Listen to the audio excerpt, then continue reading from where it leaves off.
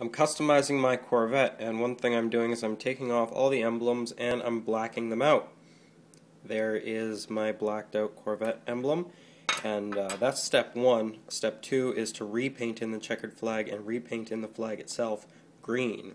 This is the prototype, the one that I did first, because it has the broken flagpole.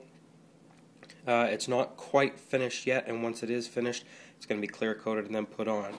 Now what worries me is this one, which I've started, goes for quite a lot of money. You don't see the 25th anniversary Corvette logos too often, and admittedly it looks kinda bad right now, but once the checkered flag's in and once the remnants of the red has been painted in green again, I think it's going to look pretty special actually. Alright there, Internet. It's been some time. I'm pretty much done. Blacked out my Corvette logos, painted in the whites, the checkered flag again, and repainted the red flag green. Each one of these pieces is a little individual. This one has a broken flagpole down there. This one I left the Chevy logo inside black.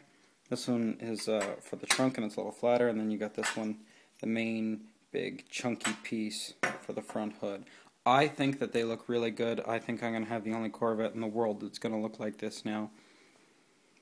There's probably going to be a lot of people who are very upset that I would do this to such a classic, but really, I mean, it's just a Corvette, right? And I think it's going to look really good.